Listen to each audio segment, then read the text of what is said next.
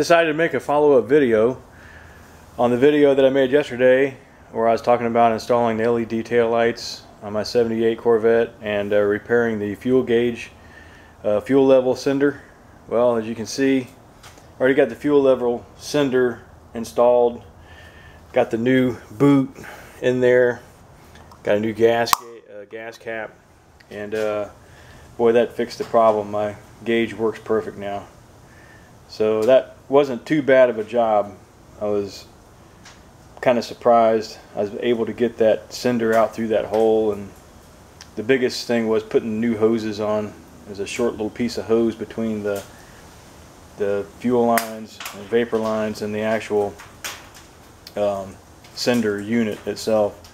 It's kind of tight in there. You have to really get some light on it where you can see and work with it little by little, but you can finally get it. But that worked out great. And I've got 3 out of the 4 taillights installed. I was going to show you what that looks like. Well, I'm much happier with those. They look really a lot better. And I've got one I haven't installed yet. I was going to actually show you how I put them in. These do not come with instructions. It's up to you. You have to figure it out yourself. But I've got some things I'm going to show you and talk about here, and then demonstrate how they work. So let me put the camera on the tripod here.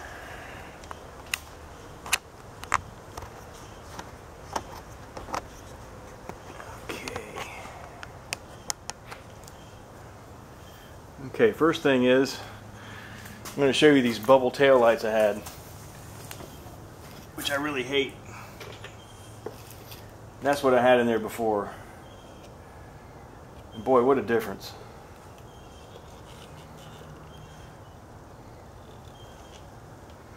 You can see they're flat. That's what I like about them.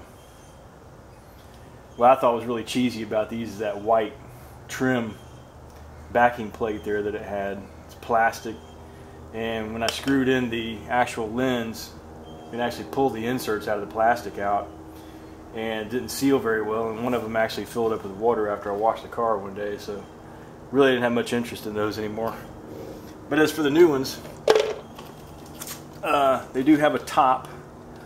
They're going to install like this. If you turn this around, top, and that's how they fit. It's got a connector that's going to connect into your bulb socket. It's got a printed circuit board inside there. It's conformal coated to keep the moisture out of it. And what's going to happen is you're going to actually connect this into your socket and then put this wire down inside, and you're going to screw your socket into this housing, which basically just like a lens on a car on the original lights. Anyway, that's the new one. They also sent with the kit some metal plates, which you see here, and they're a little different than the original plates. I replaced them, and I'll tell you why in a second, but that's the original ones. And they actually screwed in from the back side with these big Phillips screws, like quarter 20s I think they are, and it still had the spacer nuts installed into them, and the new kit came with the plates and the spacers. And you probably could use this plate exactly the way it is, exactly the way it was installed on there. The thing is, these big nuts get in the way of these little feet that are on the back side of the light. So I decided to go ahead and install the new ones, and I installed them with this type of screw here. It's basically a roofing screw. It has a little rubber washer on it. It's painted so it won't rust. What I did is, the plate was already drilled for 4 holes, pre-drilled 4 holes in it, and I just put the plate up in here, centered it, marked the holes, drilled through the back bumper here and into this plastic, or fiberglass rather, and then installed it with 4 of these screws, and that's what you can see here. And then I snapped in the new spacers. They fit nice and tight in there, and then once you put the screws through there, they're permanently attached into that metal. They can't come apart. Now with the kit you get a Y adapter. Okay, so what this does, this allows you to take, on this car originally you'll have one socket that's going to do your brakes and turn signals and running lights, and then you're going to have another socket that comes out over on this, the two inner ones here, that is actually the reverse light. So this eliminates the reverse lights. You end up with all brakes, all running lights, and then two lights for directionals on both sides. But they give you a Y adapter that basically puts two of the LED lights in parallel. You screw this into the one socket that you would have here, and then this boot would slide over that to keep the water moisture out of it. And then these two would attach to your LED bulbs like so. So instead of using this, I already had my setup here for the bubble lights. I had dual sockets installed, wired into the harness. So I already had that. So I'm not going to be using this. I'm going to be using the two sockets on each side that I already had wired in there for the bubble lights. And so far it's worked out really nice, and it got rid of a little extra wiring and chances of this getting some moisture in it. This has a nice rubber boot on it, but probably would work okay. But I'm just going to go ahead and do this because I've already got it set up. One thing I'm going to use, because my sockets are fairly new, I went ahead and I took the seals off of these and put them on here. So I'm running a double seal on there to make a nice seal on the back side of the bulb, or the housing actually, because it was just with one seal it seemed a little loose, and I think it would probably let moisture in, so I just went ahead and put an extra gasket on there. As it ends up, this is the electronic flasher they gave with the kit, and to flash the LEDs like I talked about yesterday on my other video, that the load on these bulbs may not be enough to make a thermal flasher flash properly. I already had a heavy-duty flasher in this car, and they really don't care if you're flashing one bulb, three bulbs. They're really made for like trailers where you know it'll flash at a regular rate with extra load on it. So these work fine with that flasher, so I'm just going to leave that in there and keep my electronic one for later in case something happens to it. So now for the installation, you'll see that this socket, or this connector here, is exactly like a bulb, and it'll fit in that socket. It only goes one way.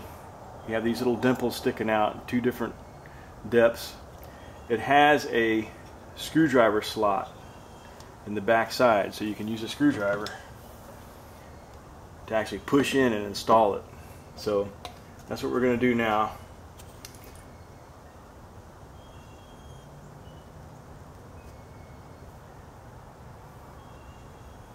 There's a right way and a wrong way. You can usually look at it and tell. Okay, I can tell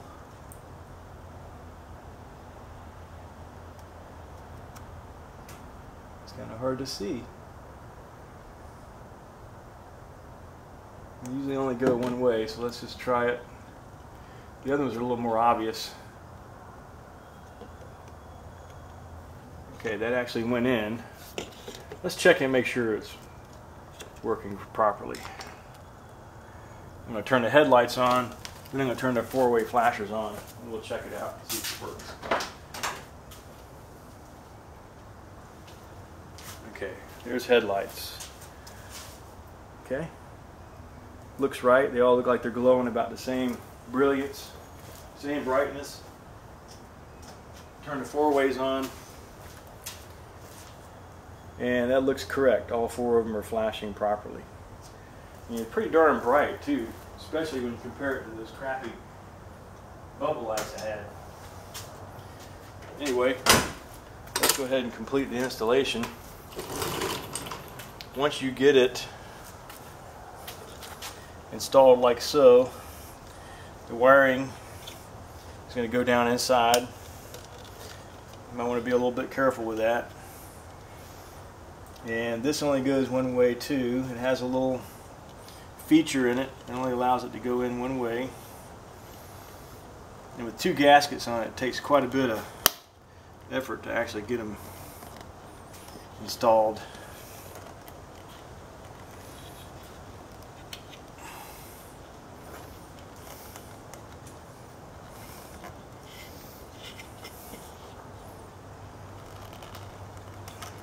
If you're only using 1 gasket, it wouldn't be that big a deal. It seemed like 1 gasket wasn't enough, and it seemed like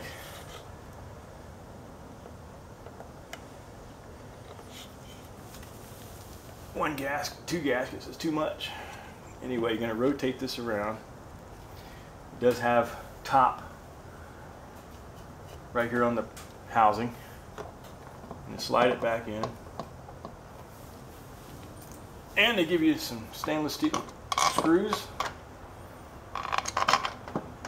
You can install like so.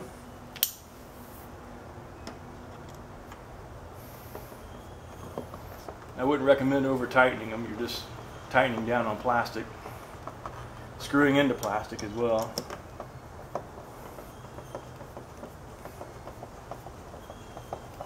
Just snug them down, and that's it. I think they look pretty good.